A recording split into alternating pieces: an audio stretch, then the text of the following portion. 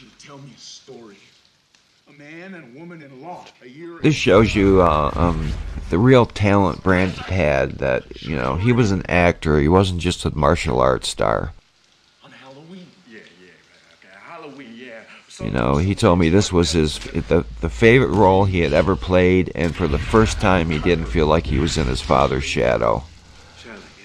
Yeah, I shanked the. You know, I was really glad to have given him that opportunity. You know, when Brandon was first chosen, I mean, I liked his look, but you know, I had seen Rapid Fire just before this, and he, even though he had the right physicality, he was just almost like too nice of a guy. Every time he hit someone, he would like almost apologize afterwards.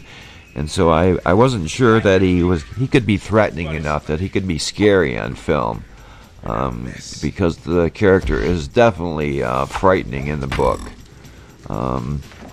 But obviously, just looking at Brandon here, you know, he has it down pat. He understands the character inside and out.